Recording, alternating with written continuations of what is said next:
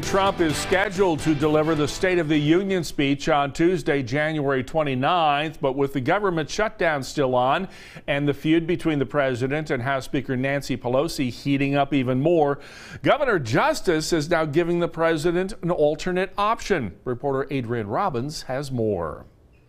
On Wednesday, House Speaker Nancy Pelosi said she would block the president from delivering the State of the Union address in the House chamber until the government reopens. So could the president travel outside of the Capitol for the speech? And could he come right here to West Virginia? I don't know of any constitutional impediment to Uncle Donald, as we call him in my house, coming to West Virginia to give the address. President Trump has made it clear he does not plan to postpone the speech. So Governor Jim Justice has extended an invitation to the president to hold it right here in the Mountain State, saying in part, no matter where he chooses to have the speech, I want the president to know that he is always welcome in the great state of West Virginia. I'm not sure how many it would hold, but I think it would be fine. The president has been to West Virginia 8 times since taking office, and to local lawmakers, his apparent fondness of the state is even more of a reason to hold it here. The State of the Union address would be great. What would be a better venue than West Virginia to have that and have him here, because everybody supports him and everybody loves this president. The governor added on Wednesday, giving the speech in a state full of people who love their country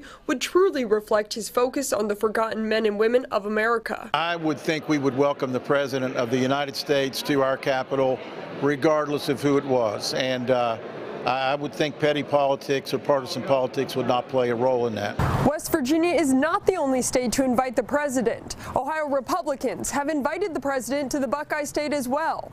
Reporting in Charleston for West Virginia Tonight, I'm Adrienne Robbins.